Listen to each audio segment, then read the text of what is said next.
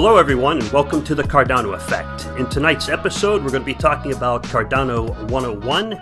We're going to be going over some of the basics, just so you guys are aware.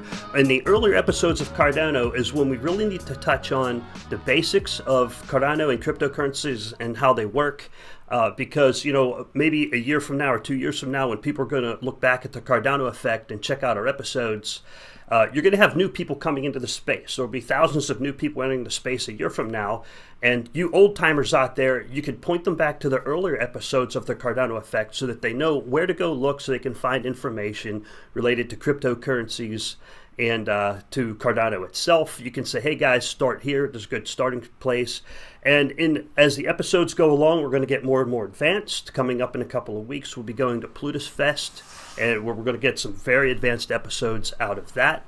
So to give you an idea of what we'll be going over this evening, we're going to touch on basically some of the original Cardano philosophies that you can find on Cardano docs under Introduction. There's a good document there.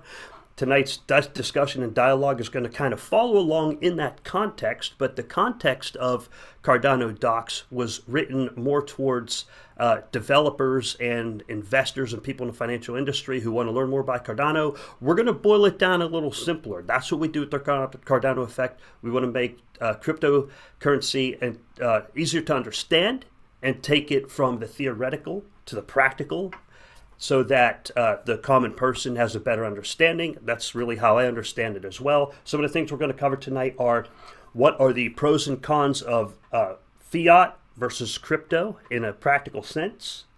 Why do we care? What is the biggest difference between proof of work and proof of stake? What is the difference between Cardano SL and CO? What's the difference between like a light client and a thick client? And a full node, and a light node, and a web browser node. So those are things we're going over tonight. And before we start going into the details, I would like to introduce my fellow co-hosts, Sebastian and Philippe. Starting with Sebastian, we have him reporting in from Japan. I say he's kind of coming back from the future because tomorrow we're recording on Saturday night and it's already Sunday in Japan. So Sebastian, say hi to the audience and welcome from the future. Yeah, hey everyone. It's nice to be on the podcast as always. I think we have a really exciting discussion today, so I'm excited to kind of get into it and go through all the details of Cardano and kind of the principles or the technical fundamentals this project is built on top of. Thanks, Sebastian, and thank you, Rick. That was a great introduction. And I'd also like to add on to Rick's point about the target demographic for who we're trying to speak to. So I saw some comments on Reddit regarding, you know, some people are upset when we're not technical enough, and some people are upset when we're too technical. So different episodes are going to elicit different reactions from the audience, and sometimes it's just going to be us three, and sometimes we're going to have some of the IOHK All-Stars. But I can't guarantee that the All-Stars are going to be on every single episode. And the most important thing, if we're serious about the longevity of Cardano as an ecosystem, we need to make sure that the information is presented in a very understandable format. People need to understand, they need to have a rudimentary understanding of what Cardano is. It's not necessarily, you don't have to be a software engineer to feel completely involved with this project. We want to try to get millions of users within Cardano, and not everyone needs to have a engineering perspective of what Cardano is, but the important rudimentary understanding of what the project is what we're trying to go after. So that being said, I'm going to pass it back on to Rick, and maybe we can start our questions. All right. Thank you, Philippe. I appreciate it. And as also one more reminder, this is not financial advice. Our program is for information. If you need financial advice, go find a professional advice from somewhere else. This is only information on how cryptocurrencies work. Okay, so I'm going to start at the website called cardanodocs.com/introduction. You select introduction, and the introductory paragraph, I'm just going to read through that real quick, and I'm going to roll into our questions for discussion. And that webpage starts off with, Dear reader, the purpose of this documentation is to provide you with an understanding of the first layer of the Cardano platform stack, the settlement layer. If you have an understanding of what the settlement layer is, we suggest you first read the differences between the paper and the implementation, and there's a link there. and then move on to the documentation and protocols. But we're going to assume that you don't know what the settlement layer is, and that's what we're going to discuss. This documentation targets IOHK developers, third-party software developers, auditors, and consultants who collaborate on implementing Cardano settlement layer or use a Cardano settlement layer reference implementation. Then it goes on to describe what is Cardano settlement layer, cryptocurrency basics, why do we care, and how it affects speed, and whether or not it's your own money, pseudonymity. Those are a few of the factors that are the pros of cryptocurrency. So what I'd like to do to start this off here is our first question is, what are the pros and cons of fiat versus crypto and the practicality in real world use cases? And I would like to start from when I was younger, from when I was a kid up into my late teens and early 20s. I'm about 50 years old, and when I was younger, when people conducted transactions with fiat money, we had cash, and cash was easy, it was simple, it's easily recognized. But most people used checkbooks, okay? And a checkbook is a really good example to compare and contrast to cryptocurrency, because in your checkbook, in the front, you had a ledger where you kept your balance, and you wrote down and you recorded the transactions that you were doing. Then behind the ledger, there was a stack of checks, and they were serialized and so on.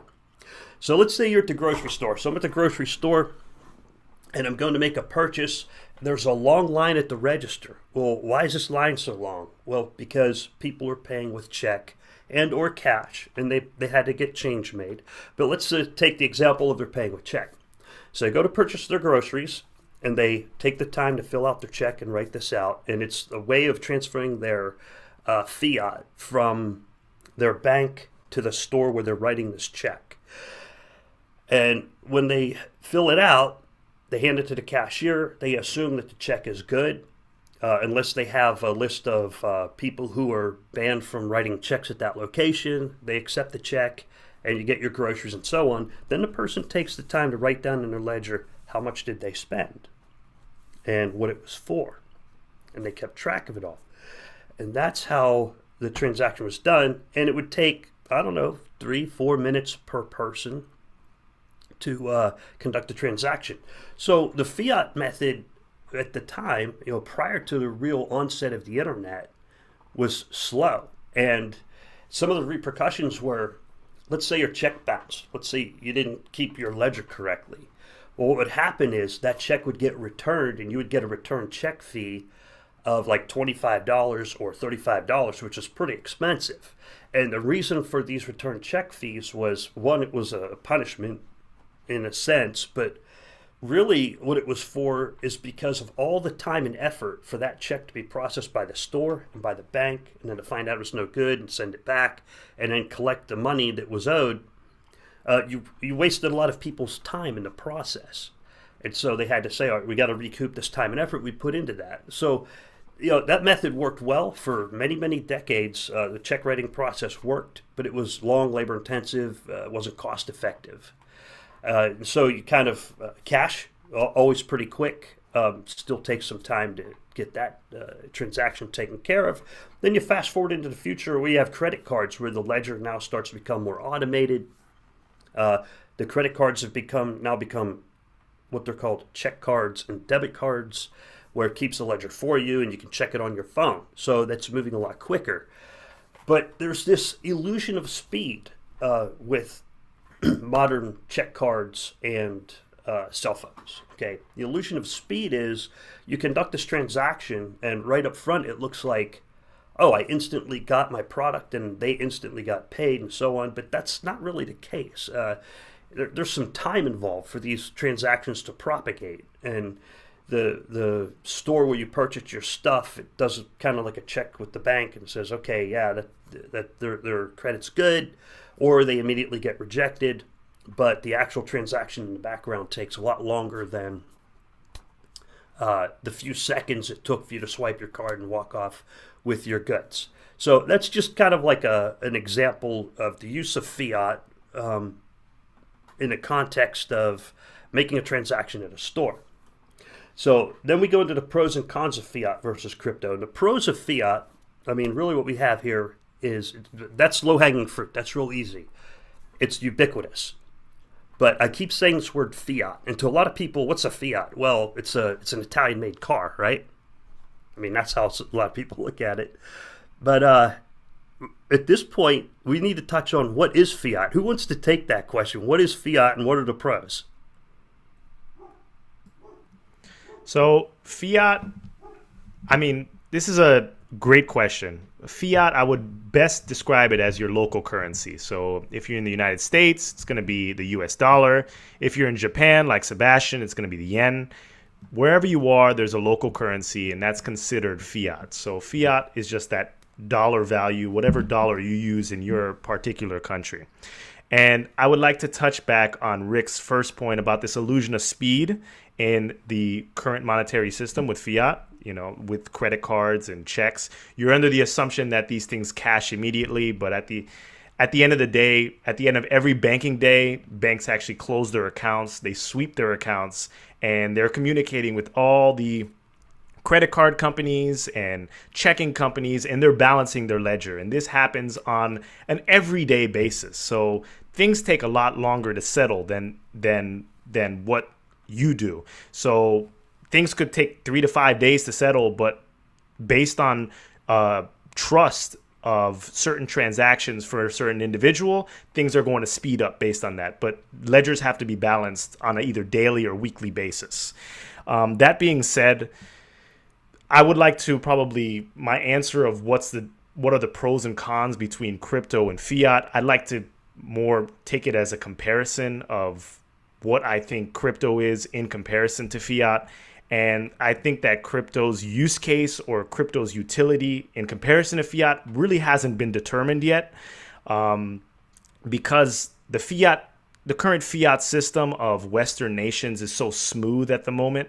I'm not talking about countries that are experiencing hyperinflation, but if you live in a Western country, if you live in the States, you're experiencing certain levels of inflation, of course, but at the end of the day, it's a lot easier to use cash or credit or, use your checkbook than it is to use crypto at the moment.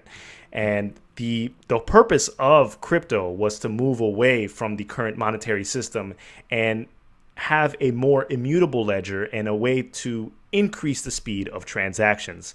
I would argue that crypto hasn't necessarily done that yet. I hear when I first got into crypto, it was this idea of escaping inflation. And, last time I checked, if you check Bitcoin, they have, I think, up to 100 forks as of the beginning of Bitcoin's inception. So when I first got into crypto, I was thinking, what's the difference between forks and actual inflation in the monetary system? Printing money out of thin air, but Bitcoin has tons of forks. They have Bitcoin Cash, they have Bitcoin SV, and Bitcoin Cash ABC, they have Bitcoin God, Bitcoin Private. So it seems like forks are just printed constantly. And I don't know if someone wants to correct me on whether or not that constitutes inflation, but I think that it constitutes inflation. Another reason why crypto was invented was to take out this middleman. And this middleman in the current fiat system is your traditional bank or your traditional credit card or your traditional checking company. Whatever companies that you're using, you have to go through a middleman. And the issue with that is, you go to your bank, whatever bank you have, they close. You have to wait in line to get your money, but they have certain business hours. You can't go after that. Or if you want to go to an ATM and take out money, you have restrictions on that. You can, depending on the bank, they tell you, you can only take out $500 in a day. And what happens if you want to take $600? And it really takes away the power of the individual to access your money. And crypto is supposed to solve that. I don't think it's solving that now, because at the end of the day, most people are still using middlemen in crypto. They still keep their crypto on exchanges, so they're still subject to, whatever Binance and Bittrex. If they shut down, they have to wait to get their money. So I don't think people have made that transition yet. And I think that Cardano is looking to invent or looking to revolutionize crypto and give it an actual use case and give it actual advantages over the current monetary system or over current fiat. And I'm looking forward to this. And I think that's probably my short answer of what the pros and cons of crypto and fiat are. More of a comparison, but that's the way I rationalized it. I think there's kind of two parts to the advantage. The first one is trying to build a currency based on mathematics. And what I mean by building a currency based on mathematics is that there's a set of rules that you can prove whether or not they're a fault, right? You can prove that you don't have money, or you can prove that you have a certain amount of money, or you can prove that you sent money to somebody else, right? And that's extremely hard with the current fiat systems, right? Imagine you gave $5 to Bob and you want to prove to somebody you really sent $5 to somebody, right? That's extremely difficult. If it's, in cash, it's just not even possible. The best thing you could have done is maybe took a picture of like the bill, maybe took a picture of the $5 bill, and then Bob takes a picture of the $5 bill, and you go like, hey, look, the pictures match, or like some weird thing, the serial numbers match, right? It's not super trustworthy, and it's not super easy to do, right? So if you don't have a bank account, aka you don't have a trusted middleman, you cannot even prove whether or not you sent money to somebody or not, and you cannot prove the ownership of a certain amount of money, really. So that's kind of a complication, right? And okay, so let's say you do have a bank account, then you can send $5 to somebody through your bank account.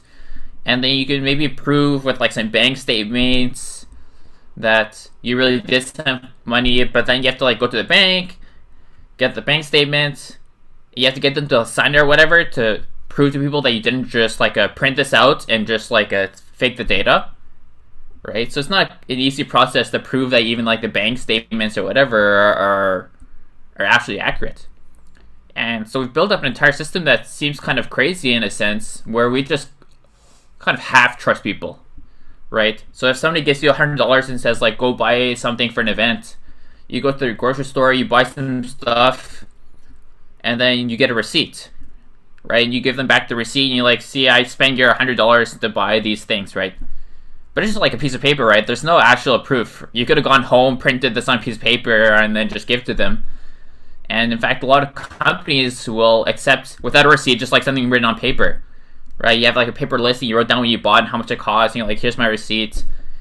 And so this is not like a super trustable system, but it's what we have. And so people have just built societies on top of this and whatever.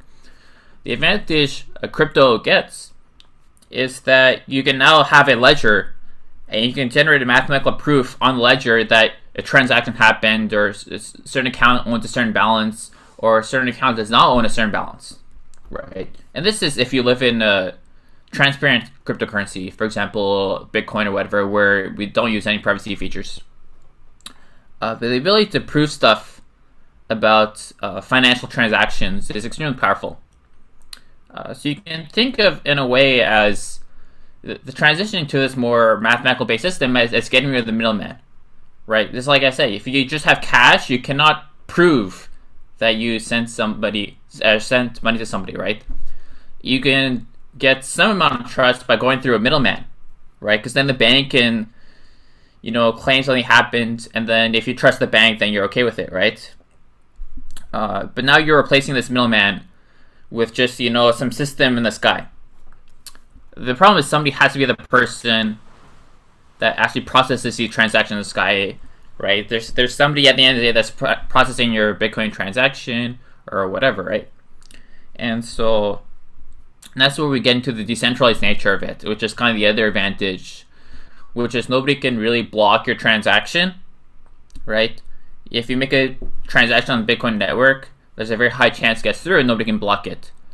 And so that has some good use cases. For example, if you're doing a kind of business that is completely legal, but somebody disagrees with it, doesn't want to take the PR risk of being the middleman for you, then the cryptocurrency kind of allows you to get past it.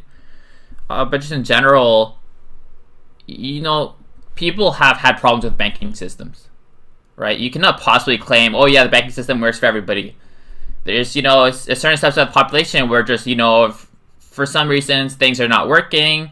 sometimes the banks, fail or do something questionable has happened in the last crisis, right?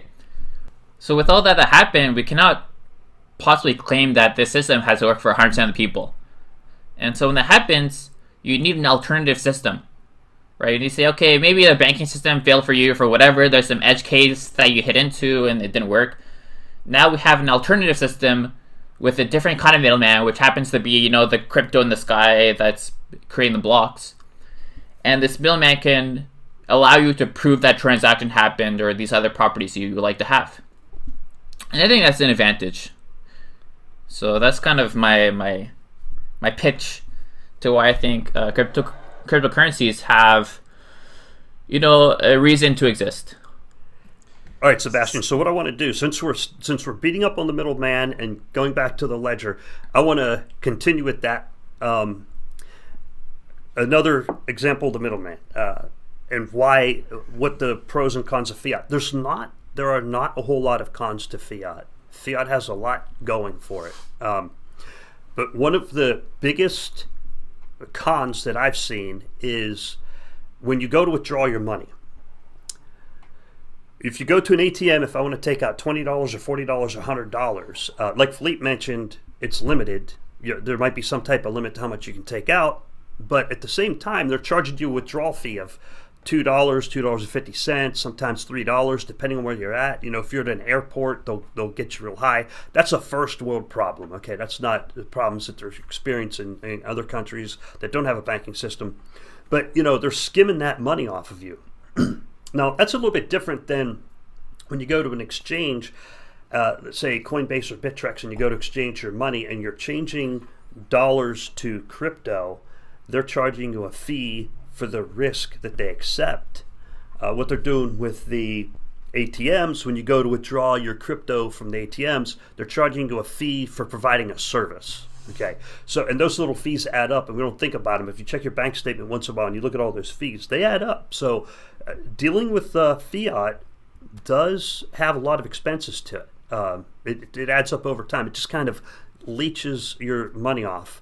And to follow up with also what Sebastian was saying on the ledger is one of the most fascinating things that I learned in crypto. Like I was involved with crypto for well over a year until I really understood what the block explorer was. And every crypto out there has a block explorer. So if you're new to crypto and you're watching this podcast, go check out the block explorers for all the different types of crypto and the ones that you're using, because there you can see the ledger, all the transactions and whatever the transaction ID is and the address for your wallet and all those neat things. So that's pretty cool. That's an advantage of cryptocurrencies.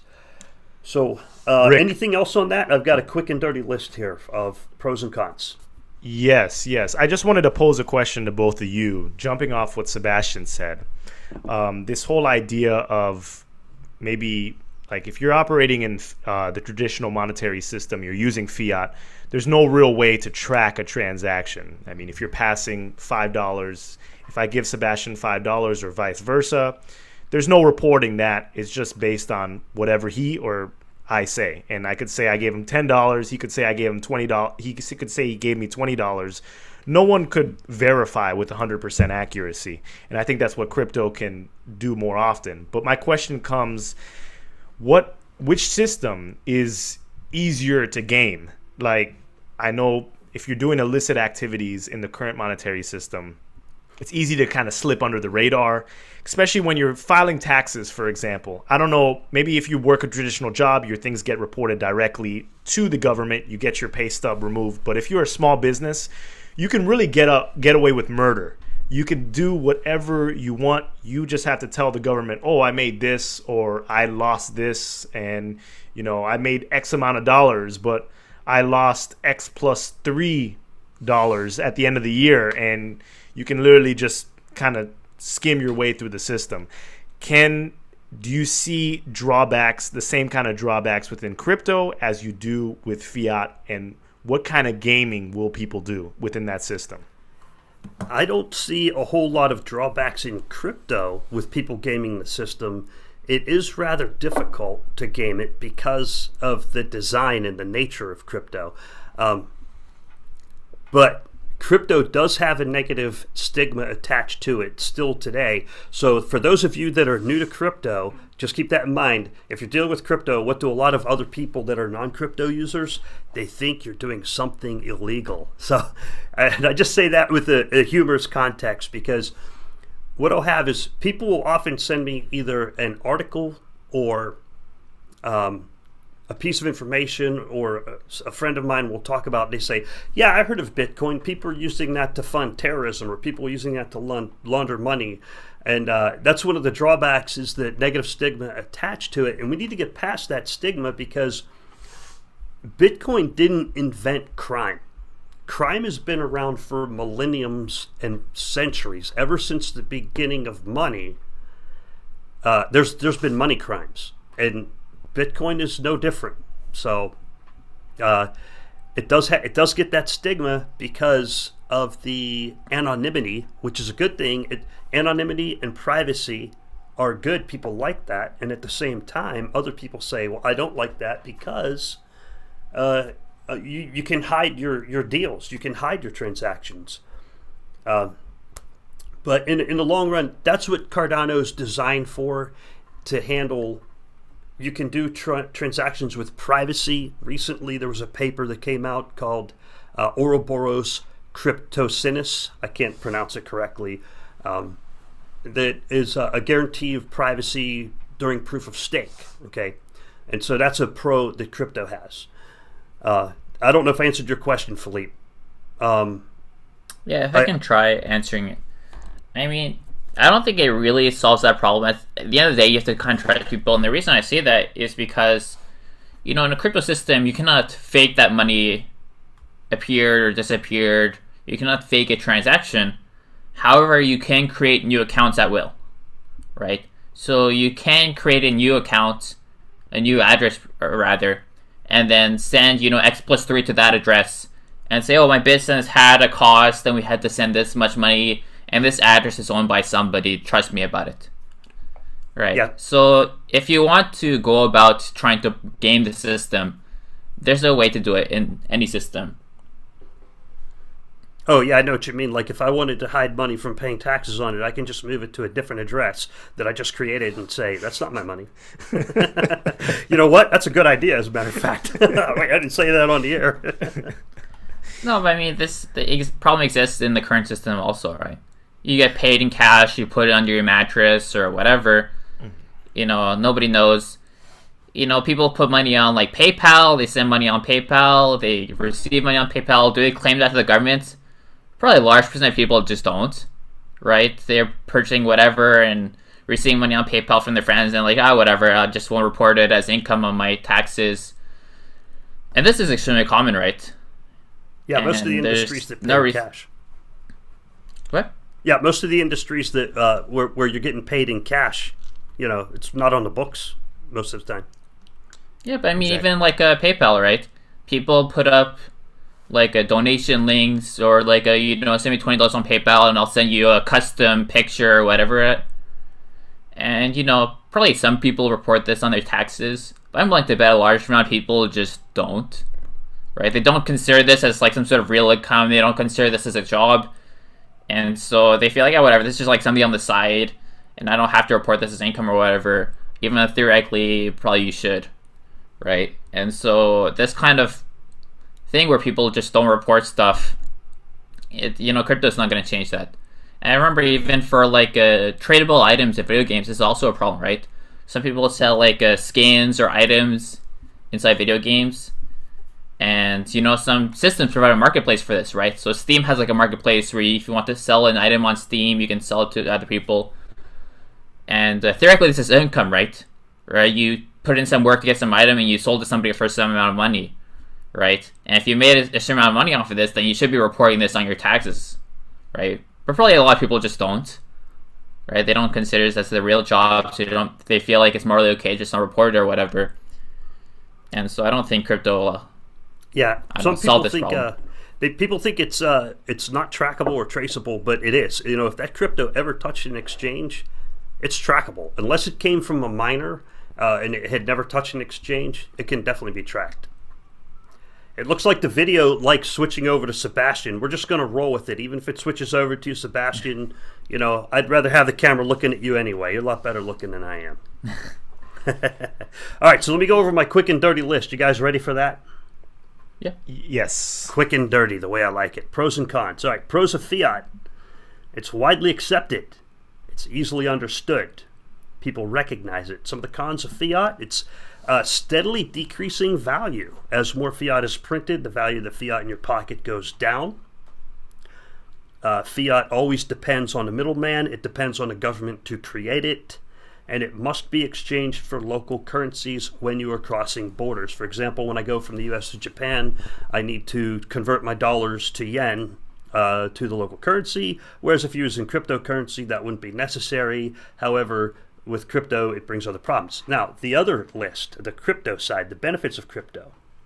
Direct transaction, no middleman, very fast, high speed, smaller fees overall. When you're dealing with crypto-to-crypto transactions, they are actually very low fees. The purchase on an exchange might be a high fee, but that's a benefit of crypto. The cons of crypto, the cons, lack of real-world use cases, the negative stigma, lack of adoption. It's not widely used by merchants yet, and it is December of 2018, so mark my words, at some point in the future, it will be more widely accepted. We just don't know when. Crypto, another con is it's not well understood. Crypto is just not well understood by the masses. And lastly, on my quick and dirty list here, if you guys have anything else to add, let me know. But there are high exchange fees to acquire crypto, or the high cost of a miner to create the crypto in the first place. So, quick and dirty list I got. Anything else, guys, before we go into the next segment? Yeah, if I can add something, I just want to say, crypto, I like to call it an alternative system, right? So there's still kind of a middleman in a sense, which is the people creating the blocks, right? It's just a different kind of concept of who is the middleman and how they get it selected, right? And the other thing is there's still a fee, right? And it's beyond just the transaction fee, right? You're also paying the people who are creating the blocks, right? So whenever, for example, you make a Bitcoin transaction, obviously you pay the transaction fee in BTC, right? But you're also indirectly paying the transaction because, you know, a huge amount of money gets sent to the people creating the blocks for Bitcoin, right? It's millions per day, if I remember correctly, right? It's a lot. And so this is like a huge amount of money being taken out of the ecosystem to fund these people that are creating the blocks, right? And it's not a direct fee because you're not paying it directly, but because more Bitcoin gets created out of thin air to pay these miners, the value of your Bitcoin is dropping, right? And so this is a different kind of fee system from the existing fiat system, but it's still a fee, right? And so that's why I like to see it as an alternative system, right? If for some reason one system is working better for you than the other, then you're free to make the switch, right? But, you know, it's the fundamental components of the system are still kind of the same in a sense. Yeah, that totally makes sense, and that's also a good point to make to segue into the next section of the program, where we're going to talk about proof of work versus proof of stake, and along with proof of work comes a lot of fees. That's the miners that Sebastian was just talking about, where they're getting a piece of a cut for processing the transactions, and you know there's hidden fees here and there with the exchange we mentioned earlier. So you guys, for the next section, we got proof of work versus proof of stake. And a lot of us have been involved with crypto for a while. We know what proof of work means. But for the new people coming to this program and picking up on this podcast, let's start with the historical sense. Who wants to address that? What is proof of work? What is that? I can touch into that pretty quickly. If you want to do it, Sebastian? If you want to take a stab at it, go for it. Okay.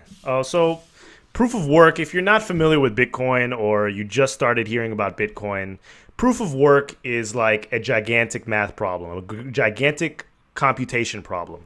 And basically what it entails is there's a ledger, so certain transactions are happening in a given time period. And every time that block gets completed or a given period of time gets completed, that block has to basically close, or that ledger closes. So just like Rick was saying earlier, that checkbook, think about it. The checkbook is full, so it needs to close and update the entire system or the entire blockchain. But in order to update the entire blockchain, it's a race to find the solution to a very complex math problem. And that math problem is solved by specific miners, or they're GPUs or ASIC miners. And there's these specialized computers that basically have one task and one task only. It's to solve the equation or solve the answer to this particular block and unlock the secrets to that particular block and ultimately update the entire blockchain. So these ASIC miners, the premise behind it is that the math problem gets more and more difficult over time. So certain ASIC mining machines that were purchased by some individual, I don't know, 5 years ago, are not going to be effective nowadays, because the amount of computational power that you need increases over time, increases as the network grows, and for Bitcoin, it's just been steadily increasing.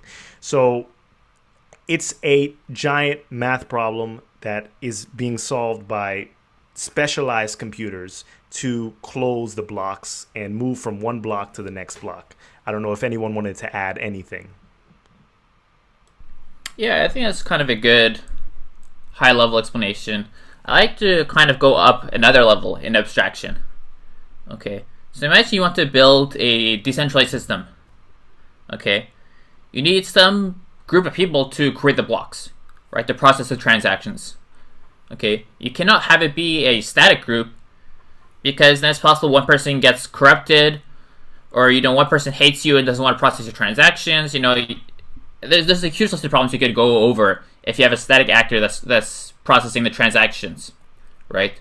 So you need a way to pick who gets to process the transaction in a way that is non-deterministic, right? It's not always the same person, and that person doesn't really know what's going to happen in a sense. Okay, so to do that, you need some sort of lottery system. Okay, nobody knows who's going to win the lottery in the future. People can participate in the lottery, and we'll see what happens. Okay, so what is proof of work? So proof of work is a lottery system where the original vision was one CPU equals one ticket, right? And then the more tickets you have, the higher chance you have of winning the lottery.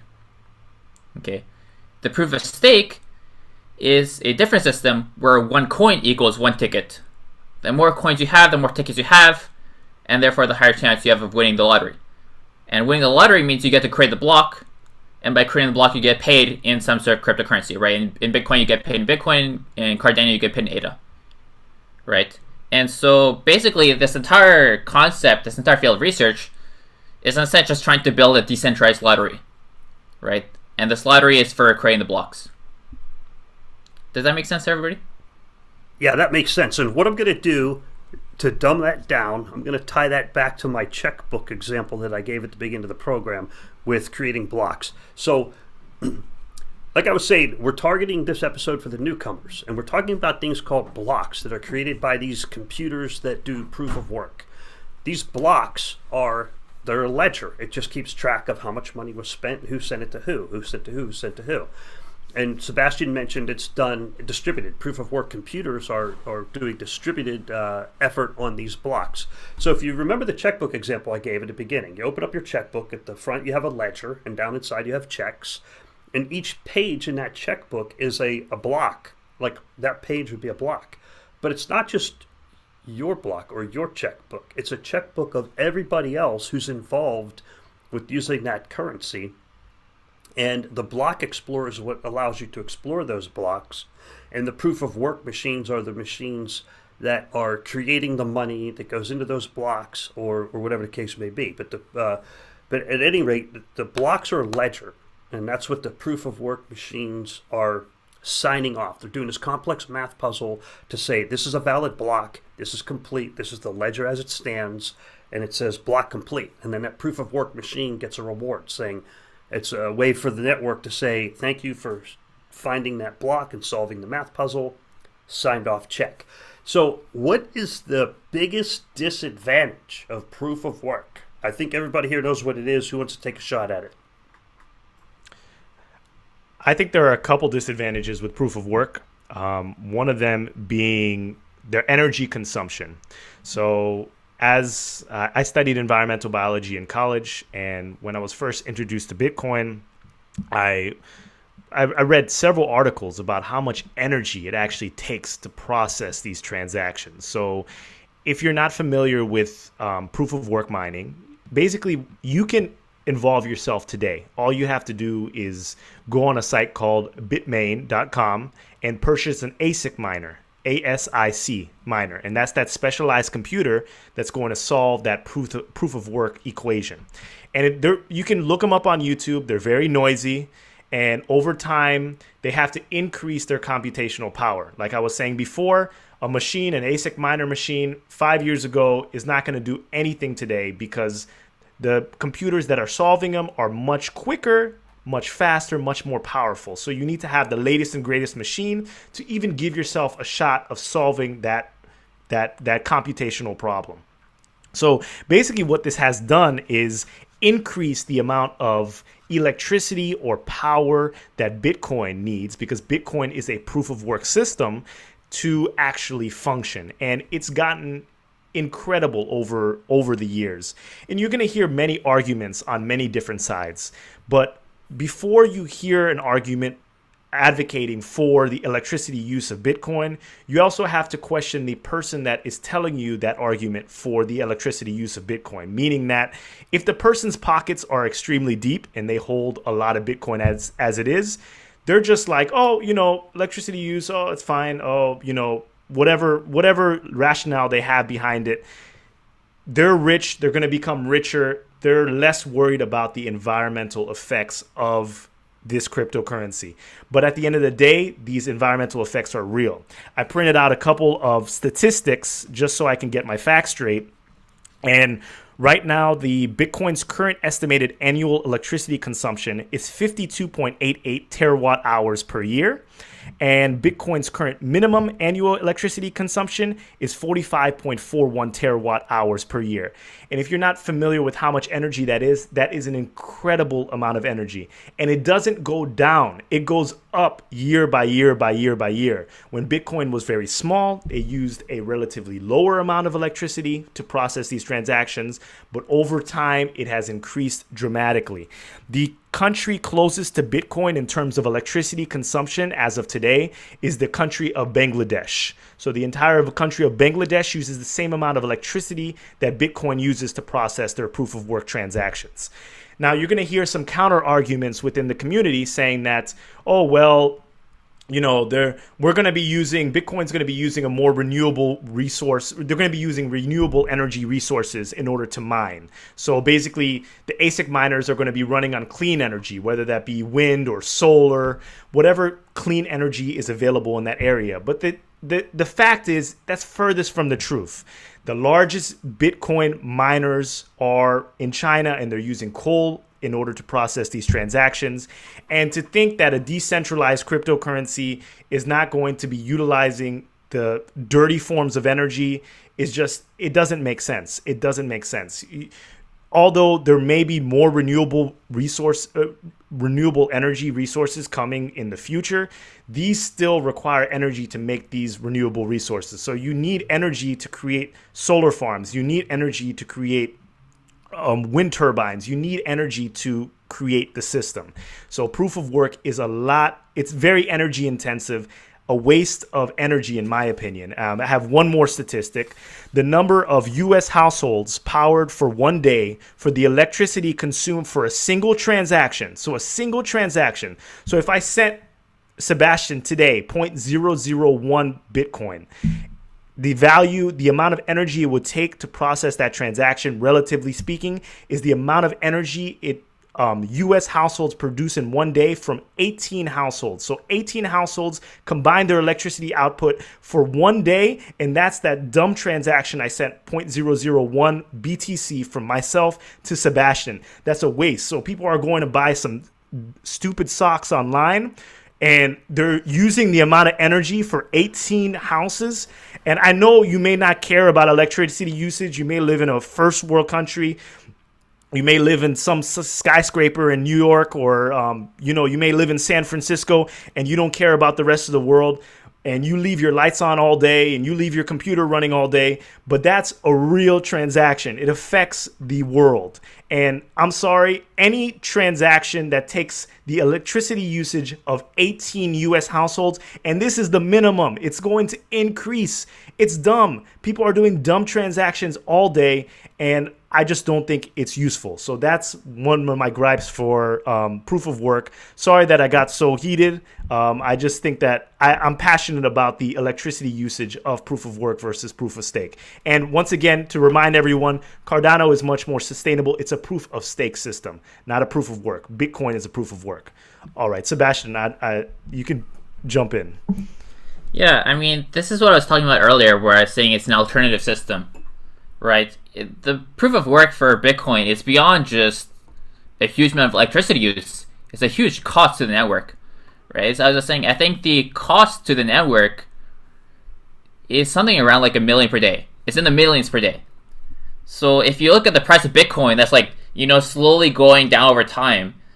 This is the fee you're paying for all these people wasting this electricity to get the Bitcoin, right? So they run these miners in huge farms, and then they got to pay the bills. So they still sell part of the Bitcoins to pay the bills, right? And the entire network is covering that cost. So if you have a more sustainable system, not only do you save electricity, but you save electricity for all the participants of the system, right? So that's one thing I want to, just mention real quick. But one thing I want to say also is, so what's fundamentally the difference between proof of work and proof of stake, right? So I was talking about the lottery system earlier, but you have to kind of have a discussion about how we get these tickets, right? The tickets for the lottery, and how is getting these tickets differ between the two systems, right? So as I was saying earlier, the proof of work is supposed to be like a 1 CPU equals 1 ticket, whereas in proof of stake, it's 1 coin equals 1 ticket. But so what's the difference between a coin and a CPU in a sense? Okay, well, the thing is that the CPU is a resource you have to burn that lives off the chain. Okay, in proof of stake, the coin is a resource that lives within the system, and you don't have to burn it, right? And that difference is what causes all the technological differences between proof of work and proof of stake, right? Because, for example, if a proof of stake system gets a rollback, the history reverts, you do not lose the use of the coins. You still have your lottery tickets, right? In the proof of work system, if the history rolls back, you lost that energy, the time to mine forever, right? And this is because it's a resource you have to consume, and the consumption happens off-chain, right? So you can imagine a system that's kind of a hybrid between the two. What I mean is that, okay, let's have a proof of stake coin where when you stake your coins, you're actually burning your coins. Okay, so now we're kind of in between proof of work and proof of stake. Okay, you have to burn a resource to get your ticket, but the resource still lives on chain. Well, then what happens is this rollback, right? Then you get your resource back out of nowhere, right? So the fact that your resource lives on the chain actually does make a difference, right? So I just want to cover this difference between the two systems fundamentally, because if you're wondering why proof of stake is such a hard mathematical problem, and why it's taking us so long to do all the research to get where we are now, it's because proof of work is kind of a simpler system in that sense. You burn some resource that lives off the chain, and then somehow you get tickets out of this to participate in a lottery, right? But proof of stake, because it lives inside the system and you don't lose it, the security argument has to be much more detailed I'm not sure I'd say detailed, but like much more involved. And I would So hopefully that was a good explanation. Yes, and I would like to add that that security debate is very prevalent within the crypto community. People that are very high proponents of proof of work systems, like proof of work protocols like Bitcoin, are going to argue that proof of stake protocols are less secure. But at the end of the day, proof of work do have their own security flaws themselves. They're subject to 51% attacks. And Bitcoin is basically, what that means is the amount of computing power. So let's say all the hashing power, all the ASIC mining power, those specialized computing machines. If one party owns 51% of that hashing power or that computing power, they can do things to manipulate the blockchain in their favor. Whether that's whatever they can do, they can create coins out of thin air, roll back systems. They're in control of the network. And that's a real vulnerability of Bitcoin. And I just want to preface this by saying that I am a fan of Bitcoin, but it has its problems. There are better out there. And the only reason why I say this is because I mentioned that site bitmain.com to order your ASIC miner, but that is a Chinese company. The reason why I'm saying this is because there are pools, and basically, if you join these pools, you increase your chances of winning or solving that computational problem, because all the computing power gets combined and you just increase your chances. So there are these big pools that amalgamate all their ASIC mining machines, and a large percentage of them are in China. And I believe it's upwards to almost 50% now. So, and I'm not saying anything bad against China, but the Chinese government, if they wanted to, I don't know, take over the Bitcoin network, they could do it. Theoretically, they could do it. I mean, China has the government could come and take over these farms overnight if they wanted to and take control of the Bitcoin network. I don't know how everyone else feels, but I think that's a real concern within the traditional proof of work for Bitcoin. Yeah, there have been takeovers before, so it's fair enough to have concern about that. Philippe, what I want to do is I want to touch on some of the statistics that you mentioned earlier, like the 56 terawatts of power per year that's been used. And what I had done is looked up approximations that's about $300,000 per hour. That's what I was doing while you guys were talking. I was listening. But there's information out there saying it's about $300,000 per hour to run the miners. And I did some quick math. At 12.5 Bitcoin every 10 minutes, which is the current proof of work for Bitcoin, 12.5 times 6 to give you 1 hour, times $4,000 per Bitcoin is $300,000. So when Bitcoin drops to 4,000. Last week it dipped below 4,000. When it hits 4,000, there's really no ROI. I mean, the miners are going to get ROI, but it's going to average out. So that's just a quick math I ran here. Bitcoin's at $4,200 right now. So you're actually going to make a little bit of money, just a little bit, by mining Bitcoin based off of the power and using the ASICs. So I just kind of want to roll that back into what are the pros and cons of proof of work versus proof of stake.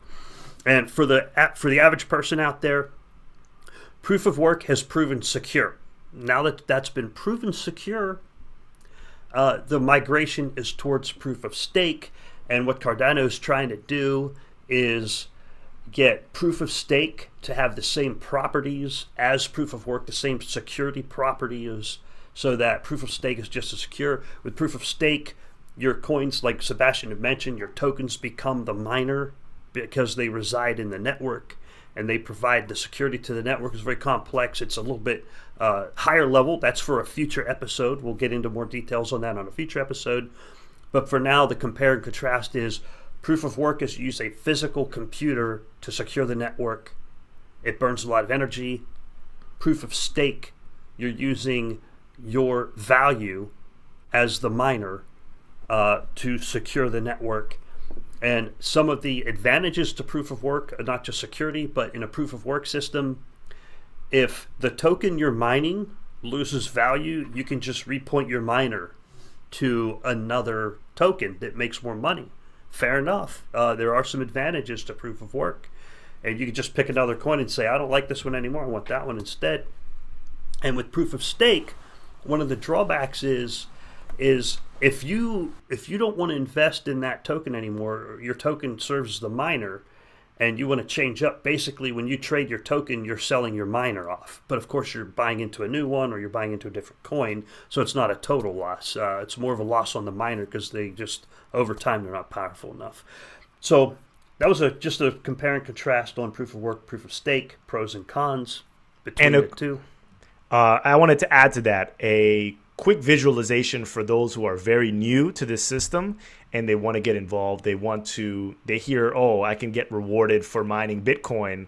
Let me invest in an ASIC miner. But like I said before, those ASIC miners are very noisy. You're going to have to put them in your house or some kind of office building, and they're going to make noise 24/7, very loud, very obnoxious. So you need to basically build a soundproof barrier, connect to whatever pool that you're trying to connect to, and move forward there. And if you're not completely technically savvy, this may be a little bit difficult for you. But on the other hand, you have a proof of stake protocol like Cardano. There's no noisy computing equipment. You don't have to keep your computer on for 24 hours a day. All you're going to have to do to participate within this protocol is download the dataless wallet. And Yoroi, the light wallet, will also move stake in the future. But download the dataless wallet on datalesswallet.io and get ready for staking in 2019. And it's going to be easy as you're delegating your coins to a pool and then you go to sleep. That's it. It's not leaving your computer on. You don't need any fancy extra computing power to add on to your system. You just need a computer, or in the future, you may just need a phone. And you will be rewarded for participating within the system. Just wanted to make that clear. Thanks, Philippe. That was a great summary on, or at least the wrap up there on the benefits of proof of work, proof of stake. Proof of stake, you're going to get a return on investment. And they've gone through game theory to figure that out. Sebastian, anything else? You ready for the next segment? The security aspect, real quick. Sorry, could you hear me earlier, or? Yeah, I think I cut out maybe. You popped out. Yeah. So yeah, just security aspect. So I just wanted to talk about the security argument real quick. So people like to think of the 51% attack on a proof of work network as some sort of abstract attack that never really happens in practice. It's just some theoretical thing. But the reality is these attacks happen, and they've happened very often, right? Especially if you think back to like 2013, 2014. Back then, proof of work 51% attacks were extremely common. It just happened all the time. Just coins were just destroyed day after day by these attacks. Large systems such as Bitcoin, which has a lot of participants, were fairly safe against the attacks. But during that time, cryptocurrencies were kind of going up in price, going up in hype, and whatever. And people want to try and create new coins to innovate in the space, to fix certain parts of Bitcoin or other cryptocurrencies, right? And they would launch cryptocurrency, and it's a proof of work currency. And when you launch a coin, it starts out with zero, like a zero proof of work, right? There's nobody mining it. And during these early days, you are so vulnerable, right? And if just a single person comes in, they can just destroy your network. And people do this all the time, right? Because you can make money off of it. And so at the time, the entire, I wouldn't say research, but the focus was how do we make new coins and launch new coins in a way that is safe. And people came up with all these crazy algorithms for how the difficulty and whatever would all evolve over time to avoid these kind of vulnerable stages and whatever. But this is a real problem. And you can think of it more abstractly is how do we know proof of work is safe? If you look back at the Bitcoin white paper, there's no formal proof that proof of work is safe, right? There's no security argument or whatever other than kind of a hand-wavy argument, right? It's only until much later that we figured out, well, actually, the Bitcoin network and any proof of work network is actually fairly vulnerable starting from 33%. Once you hit 33% and thereon, the quality of the network just drops, and very fast, So if you get a miner with 30%, 33%, they can already start gaming the system pretty heavily. If you get like 40%, 45%, if the miner wants to, they can heavily deteriorate the system to the point where it's basically unusable. And then we finally had later on research by OHK that proved that proof of work is actually safe, right? In the sense that they laid out a certain set of properties, and they said proof of work does match these properties. And it's the first time somebody really went out and did a formal argument of the safety of proof of work. And then later on, IOHK went on to obviously create Ouroboros, which was the proof of stake protocol. And Ouroboros Genesis, they proved that at a certain level of abstraction, proof of work is as safe as proof of stake. Okay, so they've managed to prove that at a certain level of abstraction, they're both as safe. The question that kind of remains is this level of abstraction meaningful, right? Even if you can prove that at a certain abstraction is as safe, we need to see in real world, is it really as safe? And that still is kind of a remaining problem. There's some details that need to be worked out and whatever, and that's what IOHK is working on day in, day out. But there's some reason to believe it's going to work out. The basic idea is that IOHK has shown that proof of stake can have the same security properties as proof of work. And there's a lot of research papers out there. I highly recommend you go to the website iohk.io, then select their research section. There's documentations there.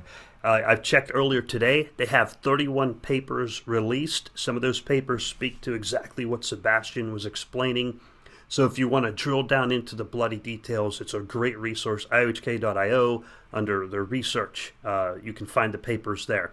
And they even have the very latest papers out that just came out in the last couple of weeks. The ones on parallel chains and the paper on privacy in the proof of stake environment.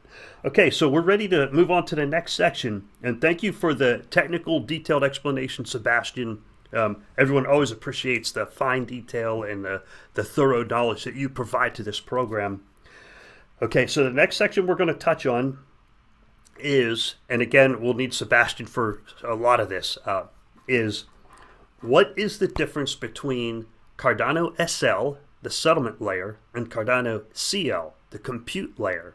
There's two different layers there. One of these layers is very relevant to the user or to the average Joe, and the other layer is very relevant to the banking systems and the advancement of technologies. They're both very important. You have to have both of those layers. But currently, the primary layer that's out there that's deployed in the field is Cardano SL, the settlement layer.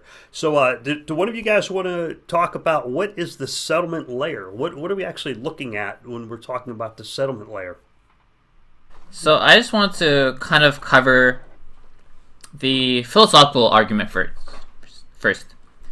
Okay, so if you think about Ethereum, which is the most popular cryptocurrency that really uses a computation layer.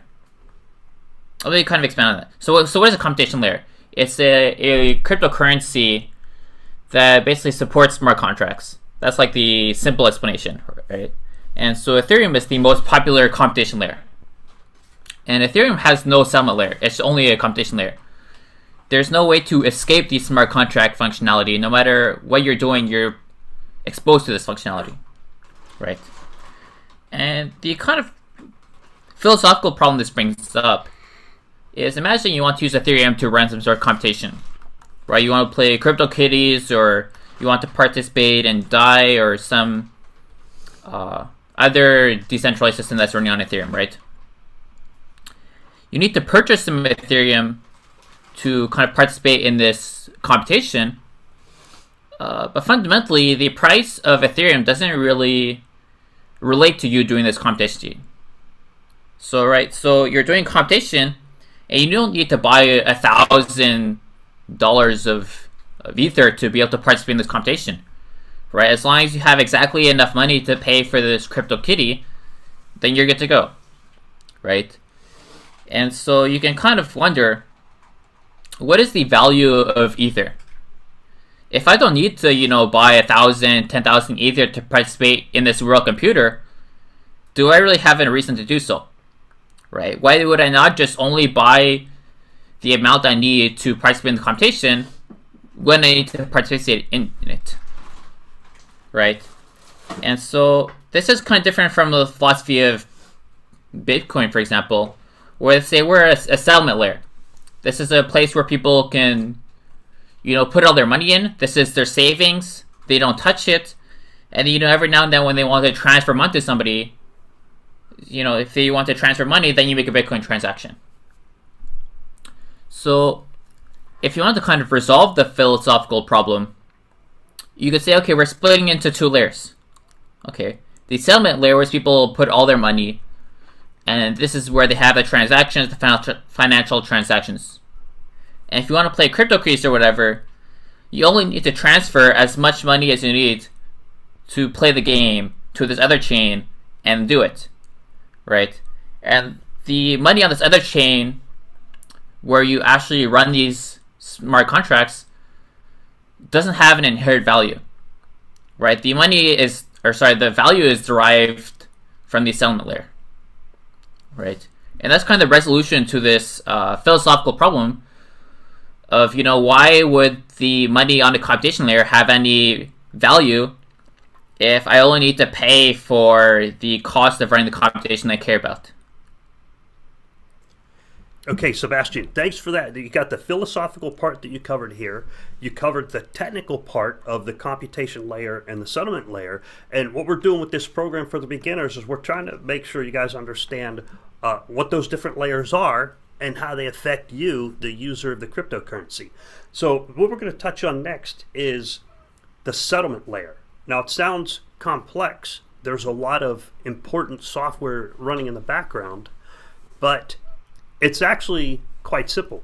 The settlement layer is how you exchange money. So I have 4 examples of wallets pulled up. I've got some on the screen behind me. Can you guys see that okay? I want to make sure I got this. I know people don't like doing live demos, but I personally, I don't care. I'm going to take the risk. I'm going to do live demos. But one thing I need to be personally and situationally aware of is that we are doing a podcast. It's also going to be available on audio. Some people are going to be audio only. So when I put stuff up on the screen, I'm going to describe it thoroughly verbally. So what I have up on my display here is I got Daedalus Wallet. You guys can see that okay?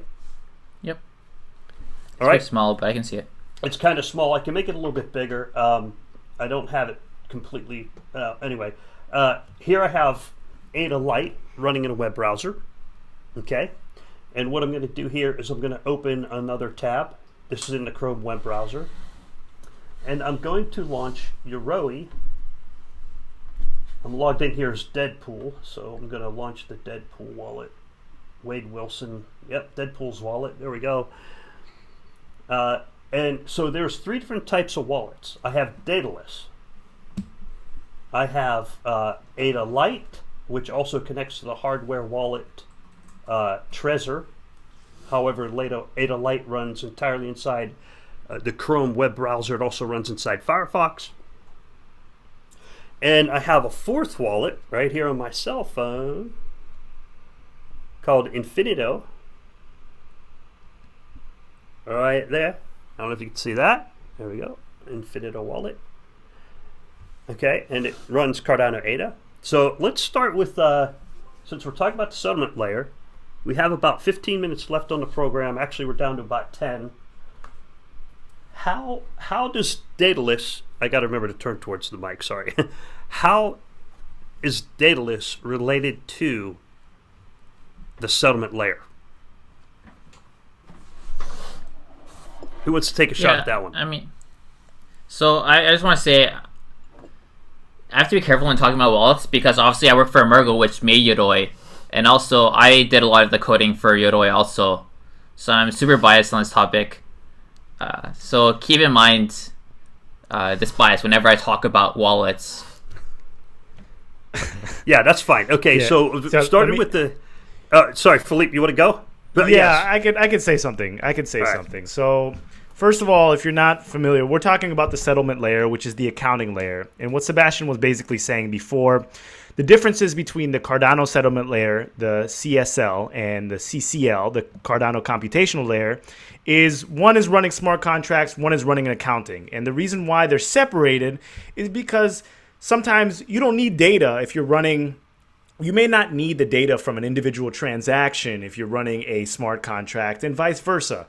There's information going on in different realms of Cardano, and you're not necessarily, it's kind of a waste to know everything when you don't want to know everything. It's computationally expensive and may just slow down the blockchain over time. So what Rick was bringing up was the different wallets. And obviously Sebastian said before that he works for Emergo, so he has to watch what he says about certain wallets.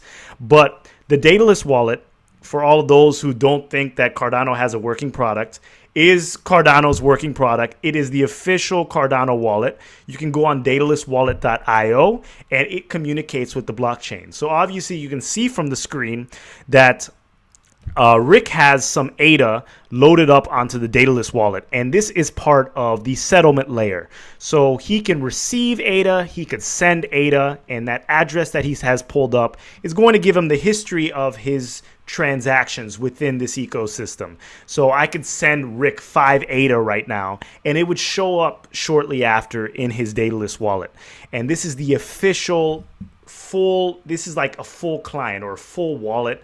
It is processing the entire blockchain. So for those who think that the dataless wallet syncs slow, it's because it's processing a lot of transactions, the entire history of the blockchain. But over time, new iterations of dataless are going to increase the speed that it takes to sync blocks and basically connect with the blockchain. But for those who are having trouble with dataless, they're waiting a long time, or they don't have the patience to wait for blocks, or maybe they have an old computer, or whatever the minority of people that are having issues with dataless, they can download a light client. And the main light client, the number one light client, is Yoroi, and it was created by Emergo. And basically it is a Google Chrome extension.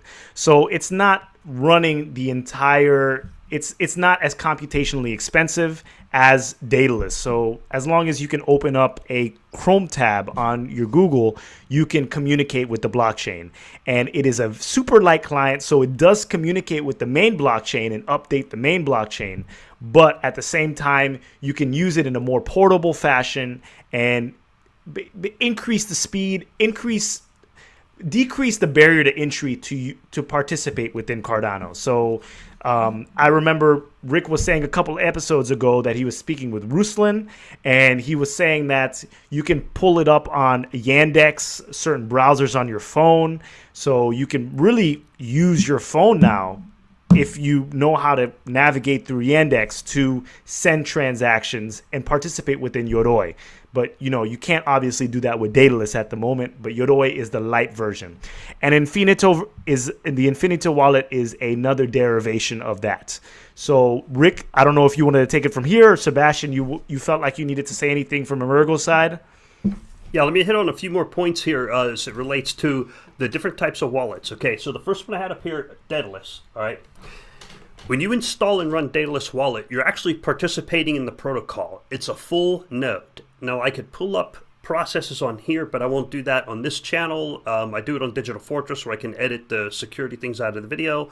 But when you run Daedalus, you're running the back end and the front end, but it is the settlement layer, and you can conduct transactions. So the settlement layer is the wallet, and it's how you transfer value from person to person.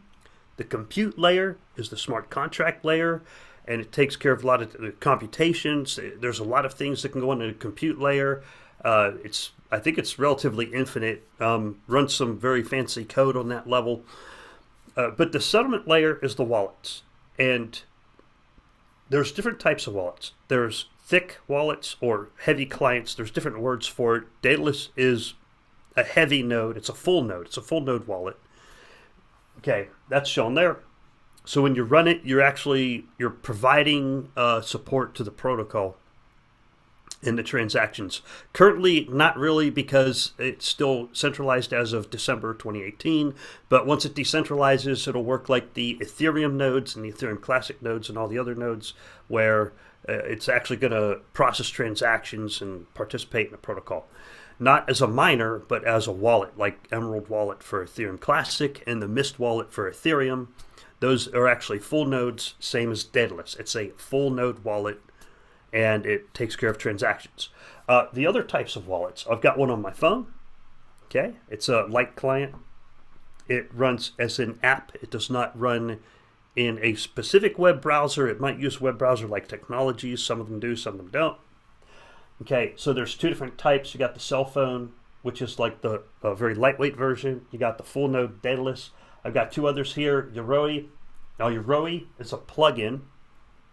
So there's actually processing, computation, and private keys stored inside the Chrome web browser with Yoroi. And if I get that wrong, Sebastian, correct me, but it does store your private keys in a secure environment, and it's been security checked. We touched on that on episode 2 with Nicolas.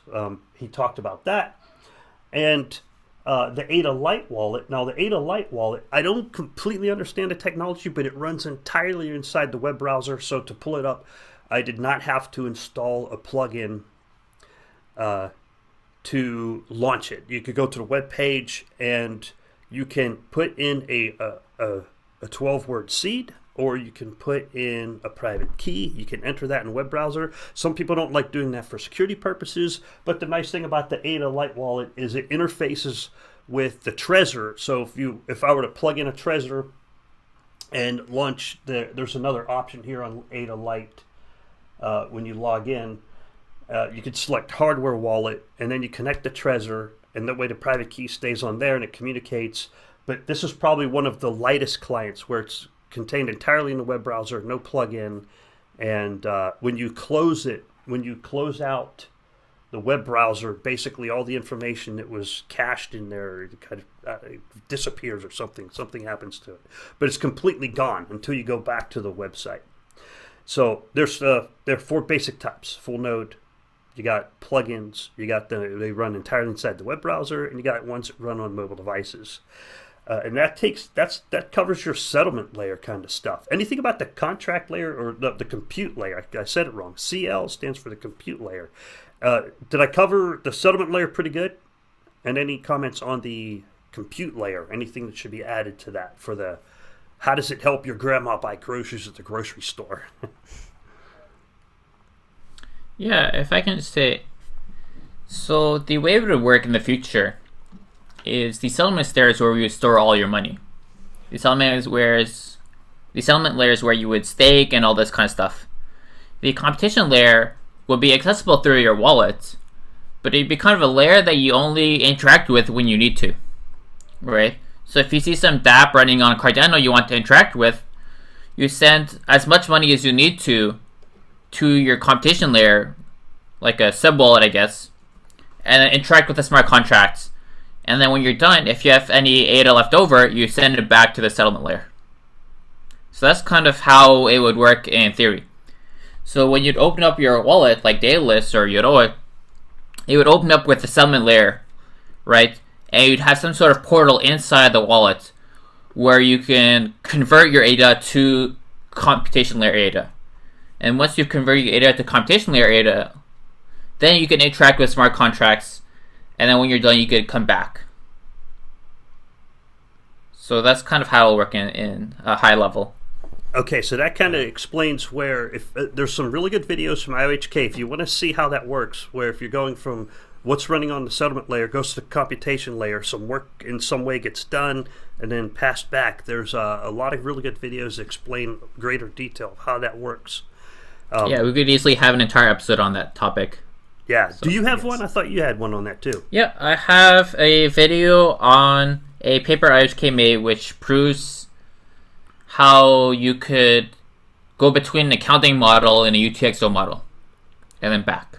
Okay, so that's on your Sebastian Guillemot channel, and we'll have that link down below. So if people want to see more on that video, more details, make sure you go to that. We are getting close to the end of the program for today. I don't want to be a time miser, but I'm going to hit the latest news in Cardano. Okay. That was another user feedback that I got from people, so I'm going to touch on that real quick.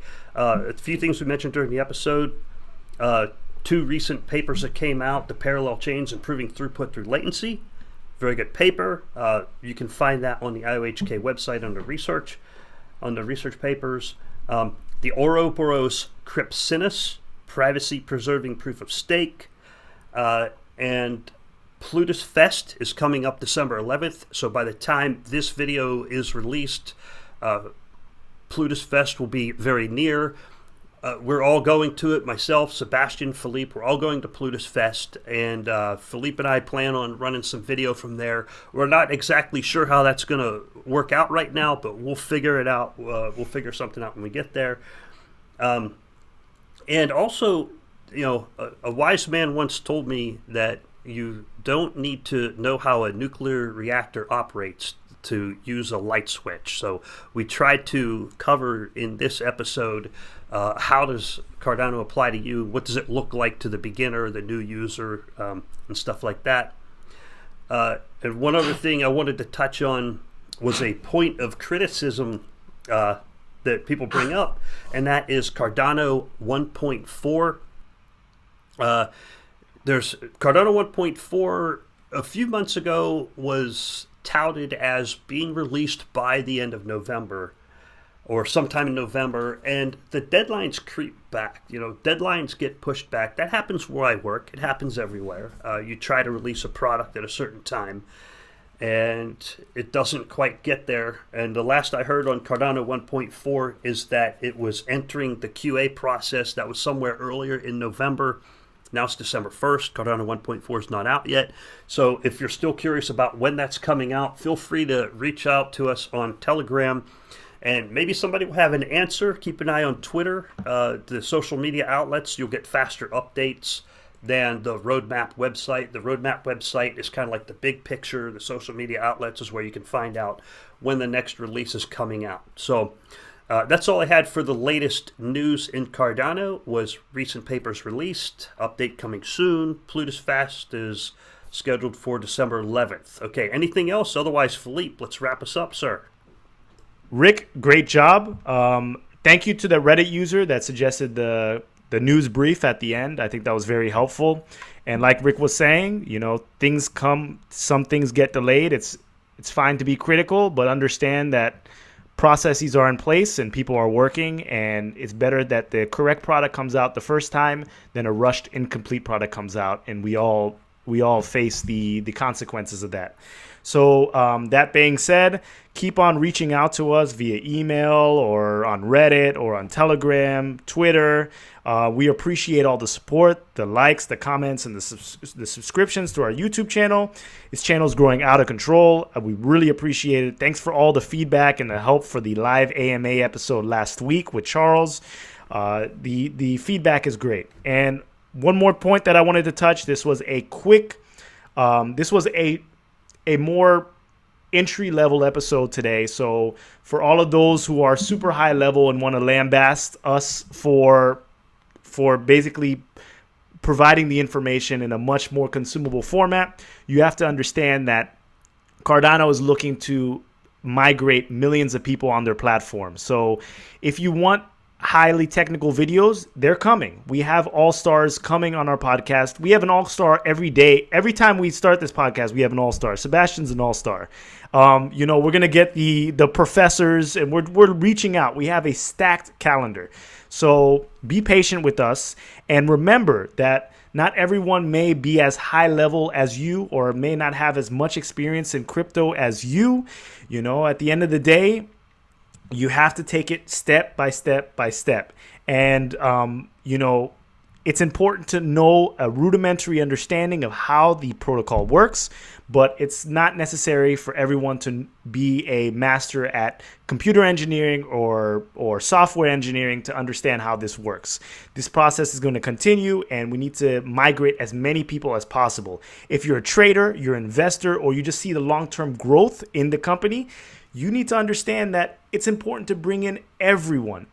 So if you have a technical approach, release YouTube videos, release a blog. We will be supporting. Everyone can contribute. Everyone's going to have some sort of gripes, but figure out that these episodes are for everyone and do not feel excluded, because we're not trying to build a super niche community here. We're trying to build a grand community that can include as many people as possible. We try to, if we keep it level 100 all the time, we're just going to build a super high level 100 niche community for the rest of the time. We're not going to integrate any other person within this community. Everyone's going to feel like, oh, I have to stay away from this super high academic peer-reviewed project. We're trying to break it down in the best way possible. So that completes my rant. Sorry for ranting so much, but this completes the episode. And thank you again for joining us for the special episode of the Cardano Effect podcast. Great things coming soon. And until next time, bye everyone.